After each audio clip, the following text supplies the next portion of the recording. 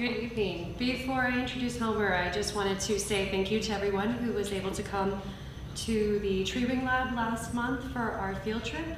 And I wanted to remind everyone to please check our website for upcoming field trips, and all of the lectures, as soon as we get our speakers confirmed, are also posted. I'm really excited to introduce Homer tonight. We met more than a few years ago, back when I worked up at Tuamamoc Hill, and he gave a lecture there, and so I was really excited to have him lined up for tonight's lecture. And Homer Thiel is a native of Michigan, actually, and he got his undergraduate degree from the University of Michigan. And his master's degree was from that other school in Arizona that we don't mention, but we'll forgive him for that. He has been employed at Desert Archaeology as the historical archaeologist since 1992. And in his spare time, he does genealogical research, he bakes cakes, and he picks up after his 2 cats and dogs, which they're very cute. We saw pictures of them at dinner. And so I'm really excited to introduce him tonight to present about the archaeology of the Court Street Cemetery. So I hope you enjoy the talk.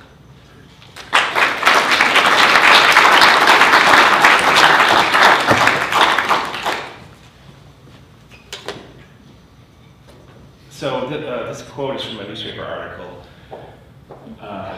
When they opened up the Court Street Cemetery, the people living in Tucson hated it because it was so ugly.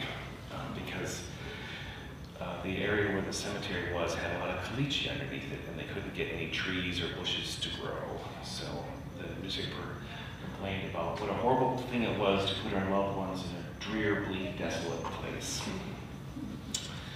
So I'm going to jump back in time before the Court Street Cemetery. Let's see if I can figure out how to make this go. That's not how I make it go.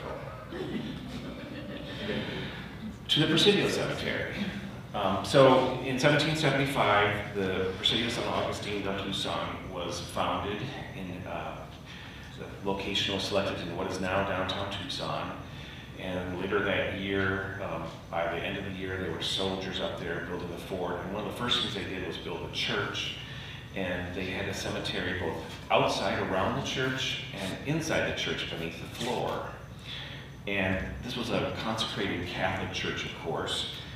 And the individuals that were buried in that church were buried wrapped in cloth shrouds. Most of them did not have any clothes because clothes were so expensive that when you died, your children or your friends or your family members got your clothing. The oldest known coffin we know of for sure was in 1851. Little kids were buried wearing floral, artificial flower crowns on their heads because they were considered innocent and they would go straight to heaven and not go to purgatory. If you were not Catholic, which hardly anybody wasn't Catholic here, or if they found a body out in the desert, you wouldn't be buried in a cemetery. And when they did the archaeology for the YMCA downtown, they found a pair of guys buried off away from the cemetery, one of whom had a Apache arrowhead stuck in his spine. Let's see. So that cemetery was in use until the mid-1850s, and then one aspect of it was that, over that time period of 80-some years, somewhere between 1,000 and 1,200 people were buried in a very small space. We don't have the burial record books because they were taken to Mexico, and the story is that the soldiers tore up the record books to make cigarettes on the way to Mexico when they left in 1856. So the next cemetery was at the corner of Stone and Speedway, Stone and Alameda and Stone, where the new courthouse complex is. And statistical research excavated those bodies in 2007 and 2008. Let's see. The little area with the very crowded graves is probably the original civilian cemetery. It's consecrated Catholic ground. Down towards the bottom is the military cemetery. And then they started burying people in rows. Most people were buried in coffins because wood became more available once the Americans arrived and the Apache attacks sort of subsided. You'd go up in the mountains and have sawmills. It was still somewhat dangerous, but less so than it had been.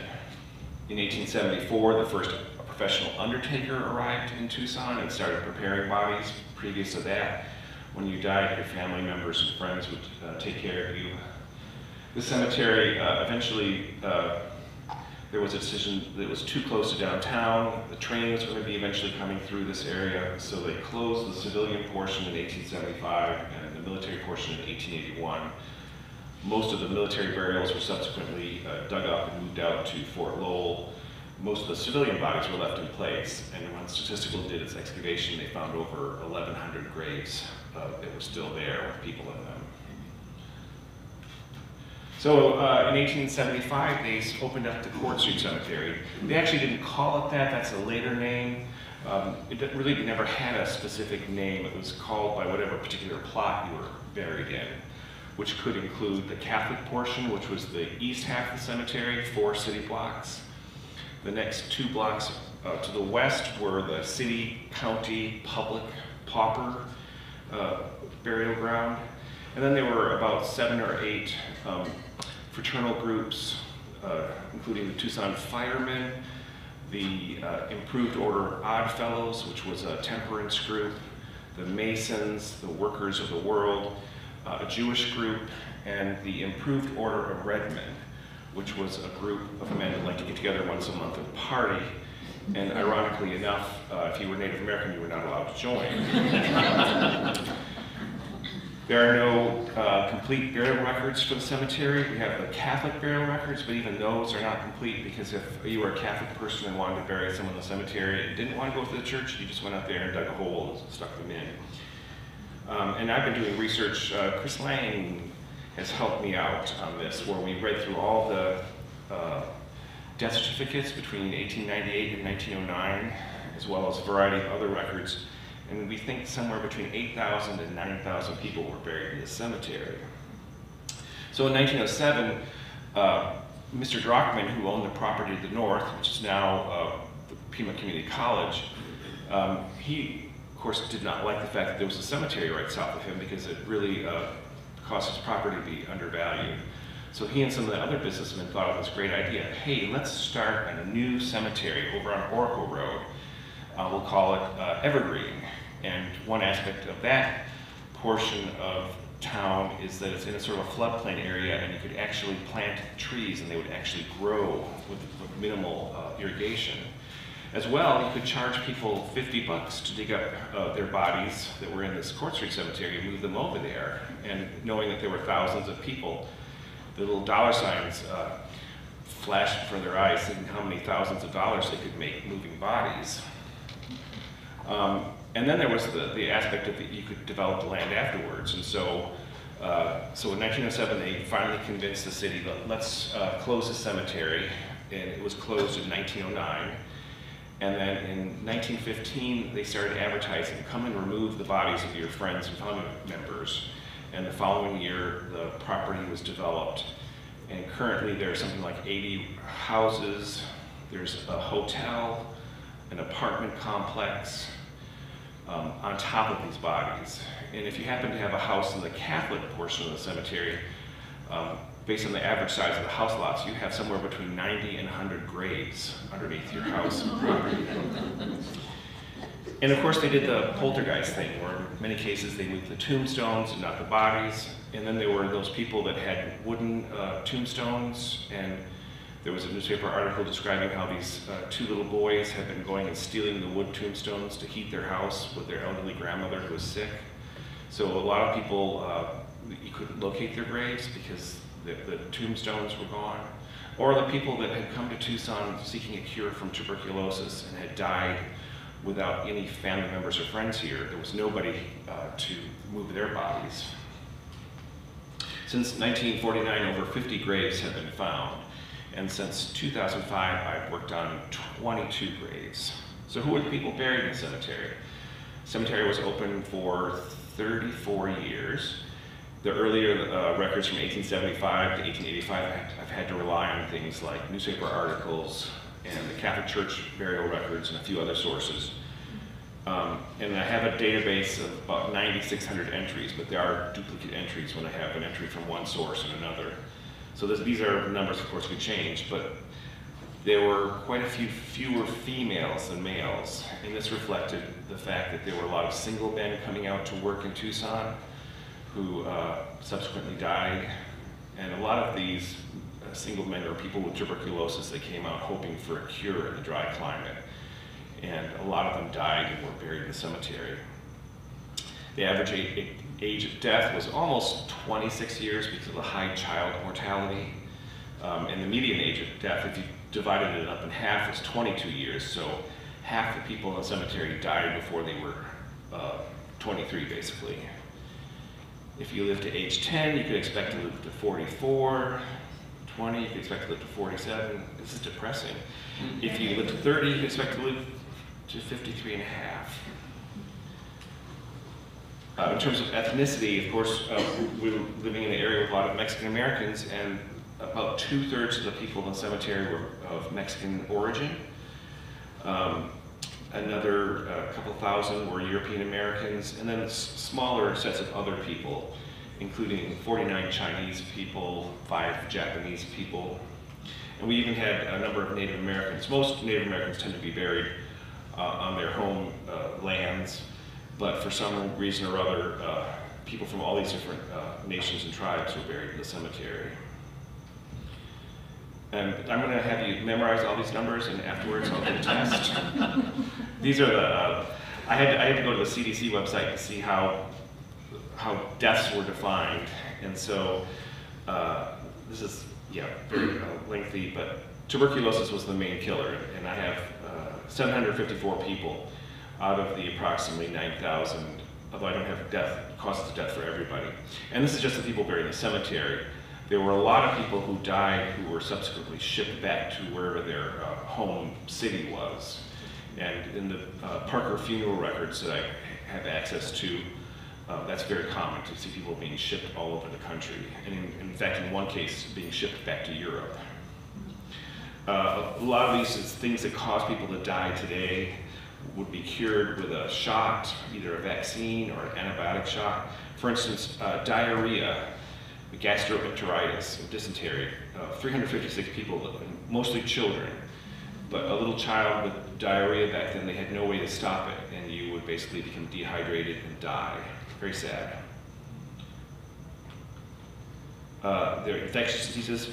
There's only 12 people with smallpox listed in the cemetery, and that's because there was a separate smallpox pest house out at Silver Bell and I think Grant or Speedway, I can't remember. And if you got smallpox, if you came in here on the train and you had evidence for smallpox, they'd put you in a wagon and drag you out to the pest house. And if there were too many people in the pest house, they would put up tents, and you were forced to stay there until you became non-contagious or died. And there was a cemetery out there at the pest house, and sometime in the late 1960s, the developer who developed the property had them dug up and moved to either Evergreen or Holy Hope, but no one seems to know which one. Cancers. The interesting thing about these causes of death listed here is how few things that kill people today, because people didn't live long enough to get the things that we die from. So out of those approximately 9,600 people that I have listings for, only 1% died from cancer.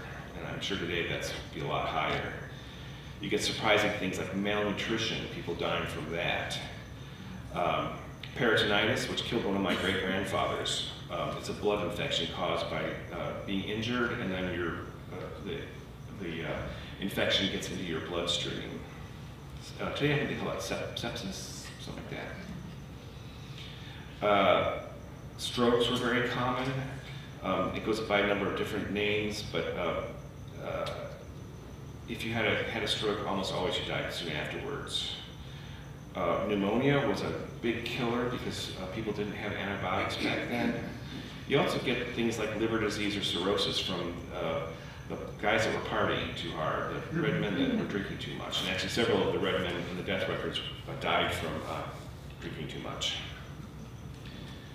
And then there are a number of women that died both in childbirth or from infection as a result, or from having a miscarriage. And the miscarriage thing might be women that died from having an abortion, as well as the little kids that were dying. If you were a premature birth as a child, you almost certainly would die very quickly. There were lots of stillborns, probably from women who had poor nutrition. And then there's this thing called marasmus, which basically the child didn't thrive for some reason and would die. Very few people died from old age, only again about 1%. And then there are the other causes. Accidents, lots of accidents. Lots of people, if you worked on the train, the worst job would be the guys that were hooking the cars together because they were always being crushed in between the cars, or the guys, the brakemen, who would fall off while the train is moving and get run over. Legal executions. Later this month on the 27th, I'm giving a talk on the 6 legal executions in Pima County for the Presidio Trust. And there's 5 of those guys that were hung that are buried in the cemetery. And then there's the homicides. And gunshots include both people that were killed on purpose, some killed by the police, and there's also some individuals in that category that were killed by accident, little kids playing with guns. So in 1875, or 1874, E.J. Smith shows up. He was the first undertaker. He had previously lived in Hawaii, and I found advertisements for his undertaking business in Hawaii. And then he went down to Colombia to look for gold, and he actually found, in a stream, he found gold fish hooks, and those are currently in the Smithsonian Institution. And he sold his undertaking business to Samuel Bard. And in the probate files of Pima County, you have all these undertaker's bills. And here is one for Captain Weber, who died in 1889. And his funeral bill says his burial case, which is the coffin, was $35. The outside box, which is a vault box that you put the coffin inside, was $5. Opening and closing the grave, which means digging and then filling it back in, was $5. And washing, dressing, and preparing remains for burials was $20. And then a hearse to take the body to the cemetery was $15. So his funeral in 1889 cost a total of $80. And there are dozens of these bills in the probate files of Pima County with an elaborate letterhead, and they give you a good sense of how much people were willing to spend. If you were a pauper and died, the county would pay between $6 and $12 to bury your body. And you got not a fancy coffin, you got the plainest one possible.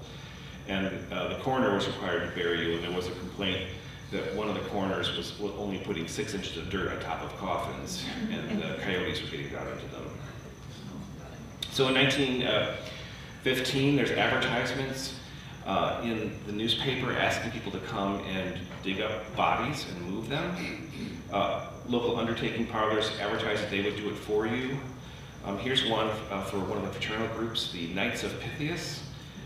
In general, the fraternal groups probably had a greater chance of being exhumed and moved than the other groups because they maintained small cemetery plots, and the people who were members still remembered these individuals and would go and remove them. And if you go over to Evergreen, you can still see some of these plots with tombstones from this time period that have been moved as well.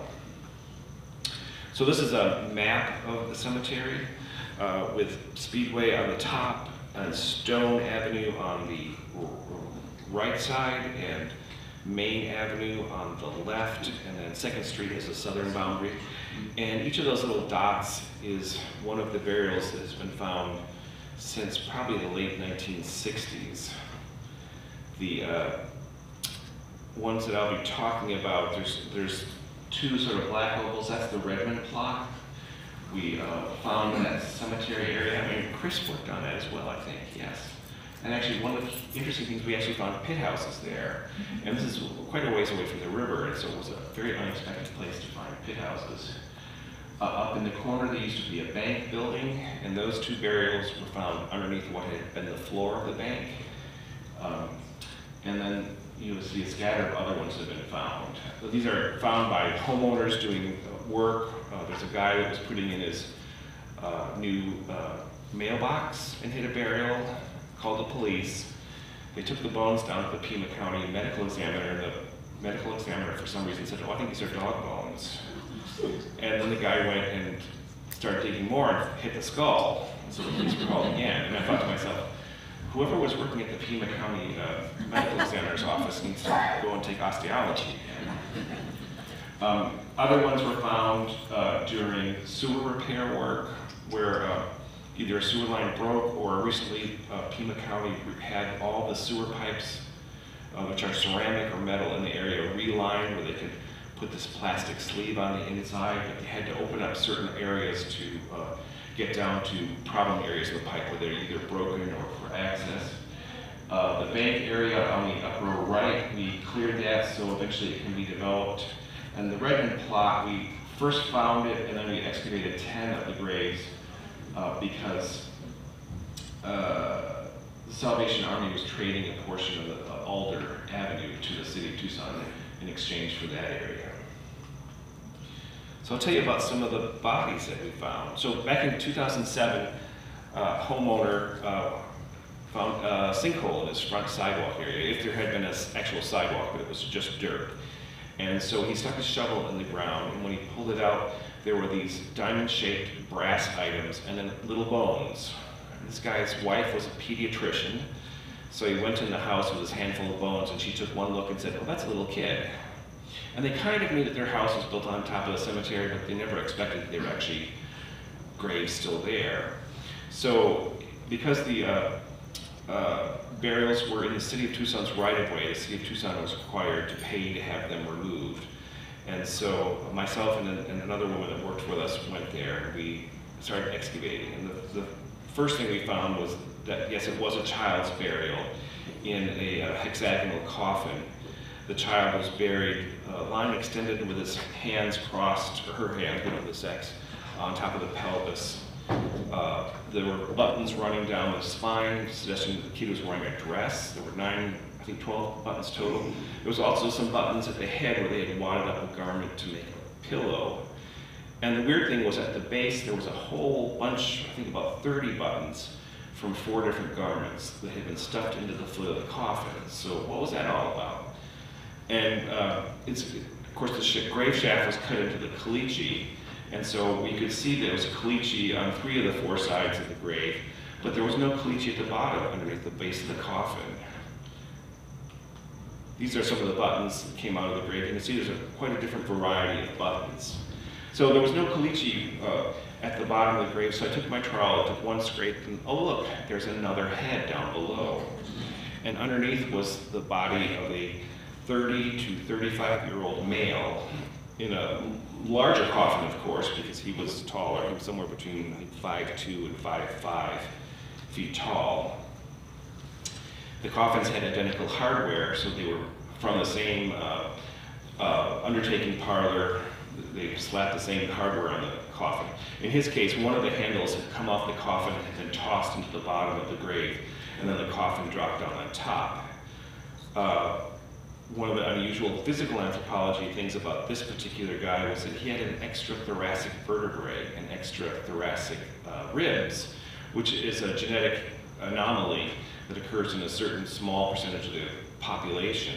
He would never actually know that he had these extra ribs and vertebrae, but yes, that was pretty cool.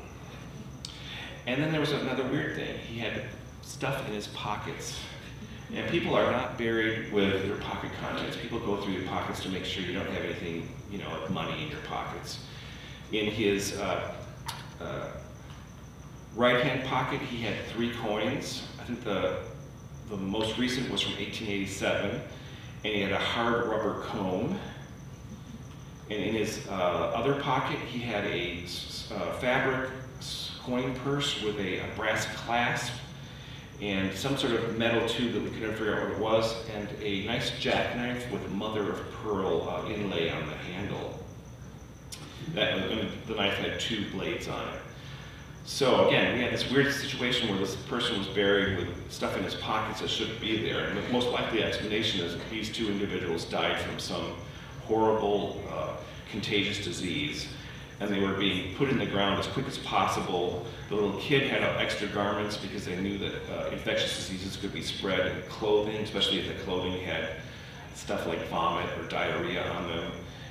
The man, they put him in the ground without looking through his pockets because they didn't want to catch anything.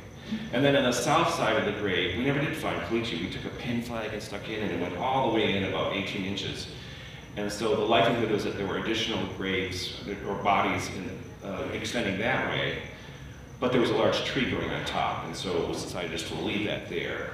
And since this time, the homeowner has put a nice altar there with a statue of St. Francis in it. It's on Perry Street if you want to see it. So underneath the bank building, we did this thing where the city wanted to clear the property, so we dug stripping trenches, 7-foot wide trenches with a 5-foot area of back dirt in between, because we know the average length of a grave is 6 feet, and most of them are east-west, and so we knew that by doing so we would hit every single grave. And again, I think, Chris, did you help on this? Yes, she's helped me a lot. So we found 2 graves that had originally been under the floor of the bank. One had been, well, when they did the exhumation project back in 1915, they did it during the summer. And so you can imagine how disgusting it was to bust open these coffins. And some of these people had only been dead for a few years. And so one person, they had just removed the head and left everything else. This particular person, they left behind most of the bones from the left-hand side. And we know that it was an undertaker that did this because scattered in the coffin were about 7 or 8 undertaking bottles. Embalmer's Supply Company. And we know from an inquest case that I've studied that it takes about 2 of these bottles to embalm a person in this time period. And the newspapers describe, wow, this person is so well preserved through the embalming process that they will be around as long as the pyramids. That's, yeah. In 2011 or 12, when Pima County was redoing that sewer project, we had to monitor areas, and of course we ended up finding 11 graves, 7 of which we excavated. In this case, you can see a complete burial, and unfortunately it was struck by the backhoe of a woman in a very plain, undecorated coffin. And then a person that had been exhumed in this other grave, with all the coffin hardware still in there, and just a handful of bones. In every single grave that we've dug that's been exhumed, we find human remains. They never completely cleared out the bodies. There's always hand and foot bones, but in some cases you find like large pieces. And again, they were digging down, in some cases 6 feet down. They were busting open the wooden vault, then busting open the coffin, and then reaching down in and pulling what they could out. You always find clothing remains that are left behind, as well as the smaller bones. And the coffins, with one exception, are there. In one of the burials that we dug up from this time period, we found a Job's Tears, which is a kind of plant seed rosary. And in the nearby grave, there was a small, what originally would have been a picture of a saint. Of course, all that was left was the broken glass in the frame. The Improved Order of Redmond plot was used for only 11 years, and we have death certificates or newspaper articles for 16 people, which is 1 child, 2 or 3 women, and the rest were men. And when we went out there in 2015, we excavated 10 graves. One of the graves was a case where they had been digging a grave and hit another already existing coffin, so they just left it, they didn't put anybody in. And of the other 9, 7 had been exhumed, and there were 2 that had not been exhumed. And these 2 were both of small children. And here, of course, is our typical maps that we draw showing the coffin in place, and then the second one has the little kid. It was unusual that the coffin was so well preserved, there was no dirt inside of it. It was just the skeletal remains of a child, aged about 2 years old, who had died from, it looks like probably a horse kicked him in the head.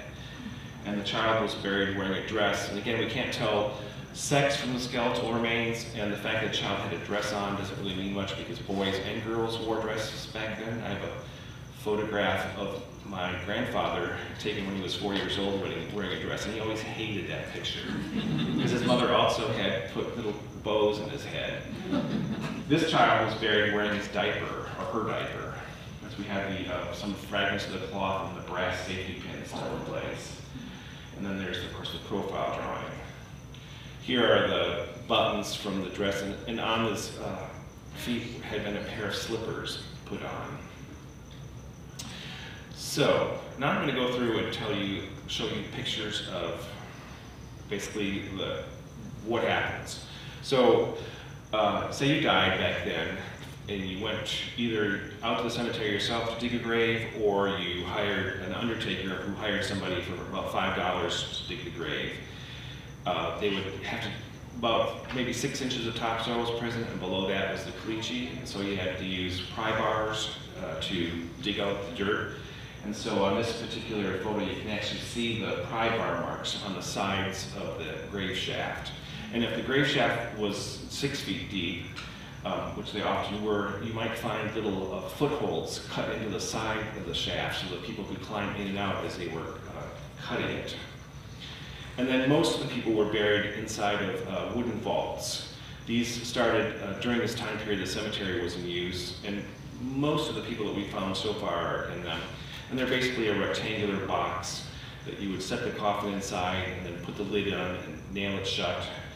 And that was because people started viewing coffins as almost like pieces of furniture. They were expensive items, and you didn't want the dirt to get on top of them. It was considered both poor taste to put a bunch of dirt on top of this expensive coffin that you just paid for, as well as it helped protect the body more. And if you're going to pay someone to embalm the body, you'd also want it, better preserved.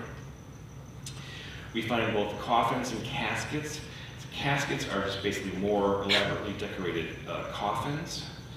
From probate records, we know that local carpenters were making coffins prior to the arrival of the railroad in 1880. And there were very few coffins in the Alameda Stone Cemetery that had any hardware, maybe 7 or 8. But once the railroad got here in 1880, they could very quickly and easily import large amounts of coffin hardware. And there were a number of manufacturing companies in the Midwest and the East Coast that were making very elaborate hardware. From the wood that we find, almost all the wood is imported. Douglas fir is the most common. We also have a coffin made out of walnut.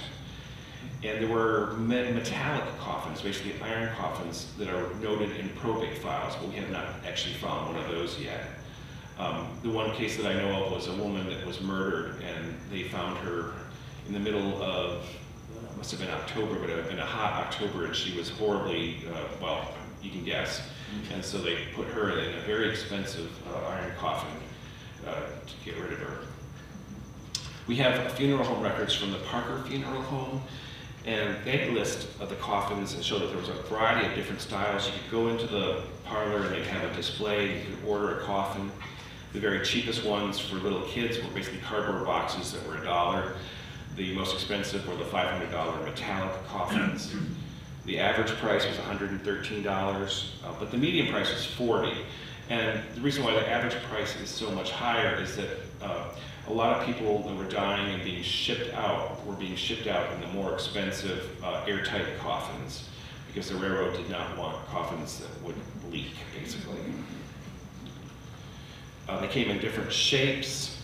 These are the 4 most common shapes they had at the Alameda Stone Cemetery, and we have found the first and second and the 4th one so far in the Court Street Cemetery. And sometimes, well, you can't see in profiles, the coffins were narrower at the base and then would be wider at the top, and then have a also beveled lid. So what do you find on these coffins? Well, one thing you find are things called top fasteners. These basically are the closures that close the lid, so they didn't have to nail them down. We have a guy named Jeremy Pye from Florida, and he has an extensive collection of over 1,200 coffin catalogs. And so when we find coffin parts, we take a picture and send it to him, and then he finds us the corresponding coffin hardware catalog picture. So you'll be seeing quite a few of these as we go through. So if you did use a top fastener, you could use a thumb screw and escutcheon to close up the coffin. And these would be found along the edge of the coffin. The escutcheon is the plate that sits on the surface, and then the thumb screw is the portion that's screwed down to close the lid onto the coffin. And here again you can see one that has a cross on it, and I'll be talking about that in a moment, the difference between these. And the other ones are elaborate. They're made from a white metal. Sometimes they're gilded or painted silver. So you also need something to open and close the lid at the funeral before they come in for the viewing. And these are called cap lifters. And here on the left is a pair of bluebirds that are actually painted blue that were on a child's coffin. And then on the right is a more geometric one that's on an adult coffin. And if you wanted to actually have a closed coffin but still wanted to see the person, you have viewing windows. And this is the child that I pointed out, the 2-year-old child that had been kicked in the head. And here you can see the viewing pane sitting on top of the coffin, the child in the coffin as it fell down. There would be a wooden panel above it that would slide back and forth that would be screwed down when the coffin was closed. Here's a coffin still in the ground, and you can see in the corner are corner braces that help strengthen the interior of the coffin. This is important in this particular case because the person who was buried there was probably pretty big, a tall guy. There are 4 different types of handles. Adult coffins tend to have 4 to 6 handles, although some of them have 8 if the person was particularly heavy. You might have the 3 along each side and then 1 each on the front and back. Children's coffins often have 4 handles. This is what's called a swing bale handle. This is typical for children's coffins because they are, the coffins aren't very heavy, so these are sort of the ones you can use in a lightweight coffin. And the one on the right is from that 2-year-old's coffin, and it has the word "Our Darling" on the handle. And this was probably a very expensive coffin that was, as you'll see in a moment. Then there's a variety of other types of candles and handles, and here again you have the archaeological example and the example from the hardware catalogs. And although the catalogs are dated, what we tend to find is the same design was used over maybe 10 or 20 year period, so they're not really useful in terms of dating the burials. Luckily from the Redmond plot, we know exactly how many years. It was used for 11 years, so we have some idea there. And that's very helpful in terms of dating other burials. Here's a drop handle that was present at the end of a coffin, and another one that was present on another end of a coffin. And then if you were afraid that the handles were not going to be enough because the person was heavy enough that handles might rip out, you have handhold covers at the base that allow somebody to be walking with their hands like this, helping to hold up the coffin. On the exterior of the coffin, you find decorative tacks and studs that were used to attach fabric onto the exterior of the coffin, and according to the Parker funeral records, most coffins had fabric on the outside at this time period. And they come in a variety of different shapes and sizes. In the Catholic portion of the cemetery, we find a lot of religious symbolism on the coffin hardware. So on the left is a very dramatic cross with a woman clutching it, and we found fragments of that, as well as on the right-hand side is a cross with a open Bible on it. And then in the Redmond plot, the Redmond were partiers. I mean, the main thing they did was have parties once a month where they all get drunk and smoke cigars and give speeches and sing. And then whenever there was a parade, they would show up wearing sort of stereotypical Native American outfits. Probably half the men in the cemetery died from cirrhosis of the liver or from some alcohol-related accident. So they only had secular ornaments on their coffins. Here's a plaque that says "At Rest" from one coffin, and a white metal calla lily found in another. The outside of the coffin could be painted. Sometimes they were painted with stencil decorations, fabric, elaborate wood molding, and those applied metal decorations. I'm not sure if you can see it very well, but there's blue paint here. This is the actual shaft of the grave, and the blue paint is stuck where we pulled the wood off on the outside. Here is a one of these brass decorations on the foot of the coffin. It's a cross again, and you can see behind it is the fabric that was preserved by the corrosion of the metal. And here's the coffin, and I think this coffin belonged to a guy named Benjamin Fairbank. And the sort of ironic thing was that when Statistical did the dig at the courthouse site, they actually dug up this guy's house. And in 1901, he was riding in his buggy with his wife, and the wheel of his buggy went into the streetcar track groove and tipped over, and he was thrown up and his head crushed. And he was a big guy, and this coffin was, I think, 6'6" long. It's got the elaborate wood molding you can see. There were 8 handles, these 3, and the 2 on the end. It had the internal braces. And then on the corners are these very unusual gutta percha griffins. This is a mixture of glue and sawdust that's pressed into a mold, and then it was attached with screws. And Jeremy Pye, the coffin guy, said that he had never ever seen these before, and they appear in none of his catalogs. It was the first of the kind that he had seen. So this is a very, very expensive coffin, and probably unique. The little kid that was 2 years old, this is their coffin, and you can see it's got the, they call it chamfered, where it's wider at the top and narrower at the base. There's the viewing window lid is right here. It's got painted either white or cream colored. It might have turned cream through time, with stenciled decorations. And then you can see these 2 sort of stained areas. Those are rose wreaths put on the lid of the coffin before they put the vault lid on. And we have both fragments of the roses, wire wreath parts, and then the ribbons on there. And here's a little detail of the stencil decorations. This coffin is, the complete coffin is over at Arizona State Museum. And, they had to put it in the freezer because of the problems with termites. The other more elaborate coffin, we contacted the Improved Order of Redmond, which still exists. Their national office is in Waco, Texas.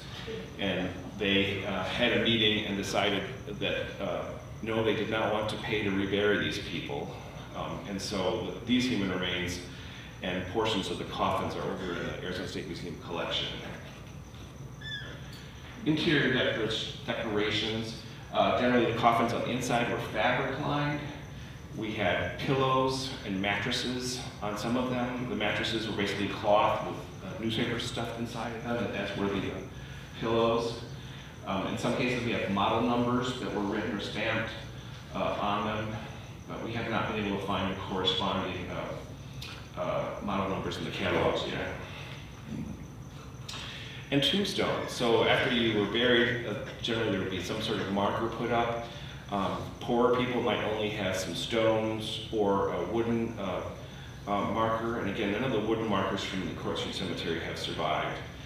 Over at the Arizona Historical Society, they have one of the wooden markers from the National Cemetery, the Alameda Stone Cemetery, for a guy named James Barrett, who was killed at the Battle of Picacho Peak in 1862. By the late 1870s, they started to import gravestones overland, bringing them in freight wagons, which must have been a very difficult proposition. Once the railroad got here in 1880, you could order tombstones, and very soon a quarry opened up in the Santa Rita Mountains, and you could have a tombstone made here in Tucson by a local carver. We don't have a lot of information on this on the probate files, which I've read through. I've read through the first 1,200 or so, and I don't think I've ever even seen a mention of a tombstone yet. Back. No, this is from the Redmond plot. Here's a stone marker still in place in front of a child's grave. This is when we pulled up the vault lid, this is the one with the little bluebirds on top of a child about a year old. And Don, if you go over to Holy Hope Cemetery, if you drive in the southern entrance and go down a little bit, you'll see some of these locally carved tombstones. Here's Benita Elias, who has fat little cherubs and I don't know, a dove or a pigeon. And there's lambs as well. So how many burials were in the Court Street Cemetery? Memorize these numbers, I'll be testing you. So again, most of the lower ones from the GIR is the Grand Army of the Republic. Those were all picked up and moved. The volunteer firemen, the B'nai B'rith, Masons, Knights of Pythias, Workmen, Redmen. Probably most of those were moved, although you never know for sure. I know that the, for some reason I don't have the independent order of oddfellows. That one is an empty lot right now that hasn't got anything built on it, and I would love to run a ground penetrating radar across it. The Catholic Cemetery, that's based on the Catholic burial records as well as the death records, death certificates that mention people that are not mentioned in the Catholic burial records. The city and county is where Protestants as well as poor people were buried. And the total we have now is 6,400. I think there's probably another couple thousand that have not been found yet in the records. And I'm still, just this week, or last week, I found another 20 or so when I found another source of records that I didn't know existed. So again, of the 21 graves I've excavated since 2005, 13 were exhumed, which is 62%, but 8 have not been exhumed. And in every case in the exhumed examples, there were human remains, clothing, coffins, and vaults left behind. So I estimate somewhere around 1,700 people are completely unexhumed in that area. And again, the house lots in the Catholic portion have between 90 and 100 graves. I would not recommend buying a house there. All right, that's my talk. Thank you.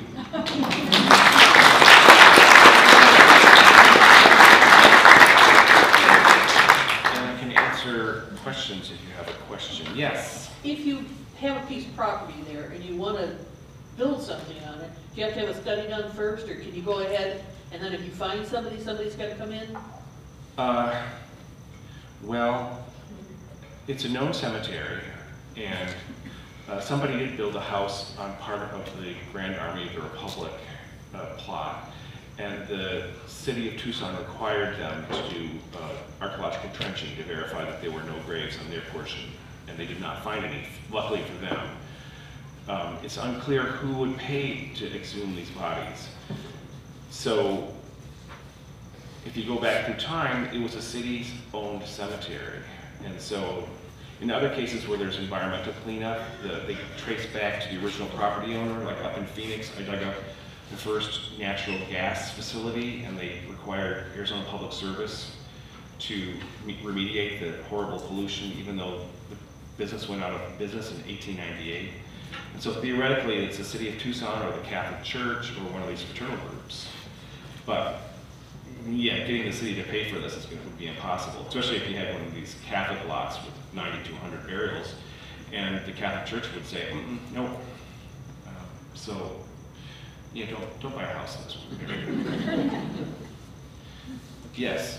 Homer, how usual is it across the West for this kind of situation to happen where, you know, the original cemetery was on the edge of downtown, the city grew, and cemeteries were abandoned, folks were required to move their families, most weren't, that area was developed?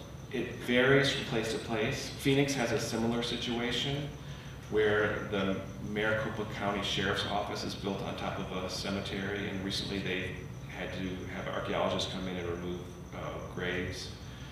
Big cities in California like San Francisco have done this a number of times. Dallas, Texas has done it.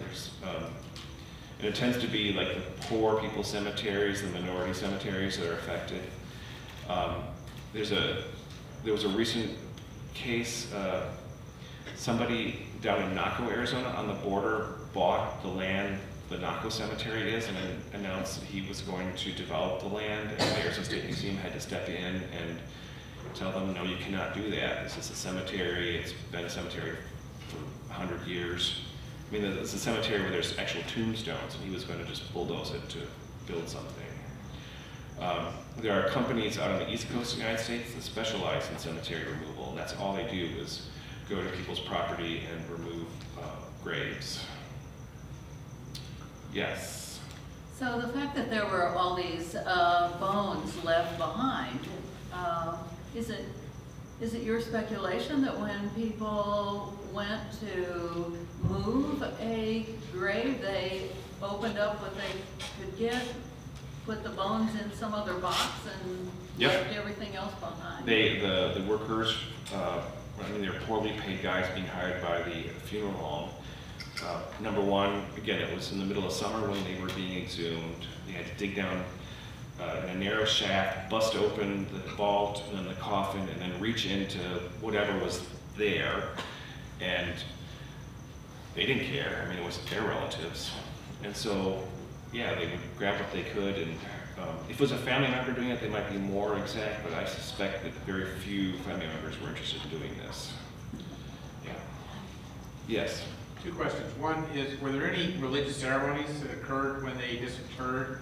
Probably not the only one who wants to know, are the International Improved Order of Redmen still exist? Do they still drink like fish? We do not know if there were any religious ceremonies during the exhumation process back in 1915. Recently, in the spring of this year, all of the bodies from the Catholic cemetery, as well as some other bodies from the Presidio Cemetery, and there's a scattering of other bodies that have been found in downtown Tucson, were reburied with a ceremony in Holy Hope Cemetery. The bodies from the Alameda Stone Cemetery are out in All Faiths Cemetery, except for the Native American ones, which were reburied on their nations.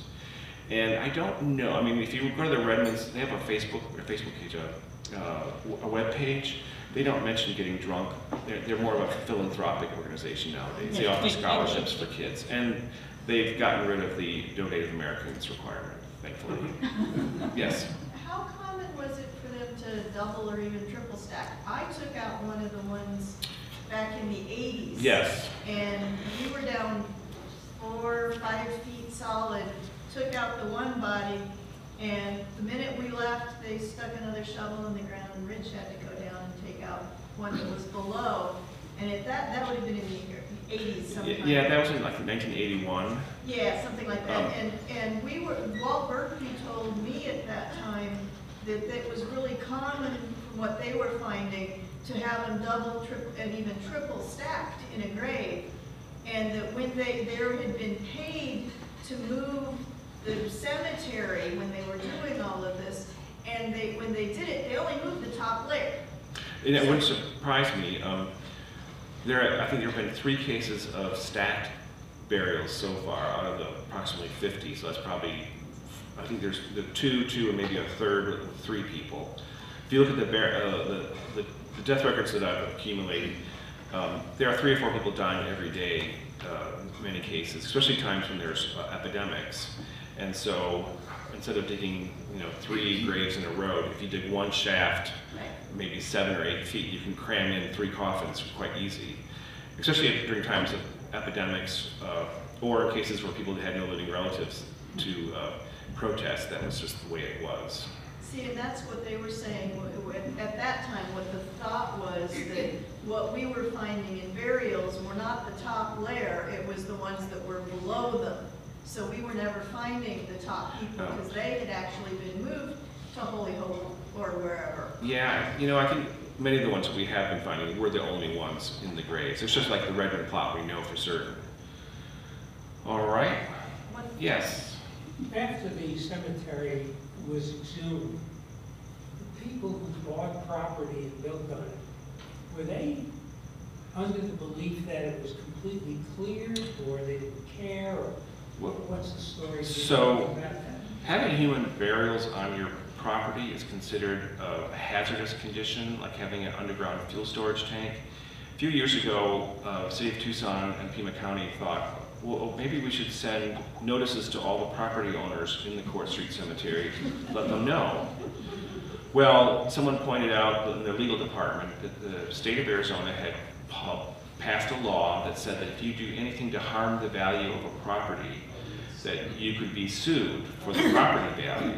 So Pima County and City of Tucson decided, no, we better not send out notices to the property owner because a few of them are probably sue happy and would be glad to get the property money. As well as, if you did that, you actually didn't lose the property, you just got a pile of cash. There are a couple of signs in the roundabouts now that have Court Street Cemetery on it, so I'm imagining most people in the neighborhood do know. Although when we did the Redmond plot, there was a rental house next door, and the guys there were like absolutely blown away that we were digging up graves, literally 10 feet from their house. I'll answer one more question. Yes? In the First Nation inhumation, how is tribe affiliation determined? Well, we actually have not found any First Nation graves on our projects yet, or Native American graves. When they did the Alameda Stone Cemetery, they went to each of the groups and asked them about specific burial customs that might be found that would allow them to identify Native American graves. When you combine that with the osteological research, they identified a number of people that were Apache, Yaqui, and Tohono O'odham. All right, well, thank you for listening.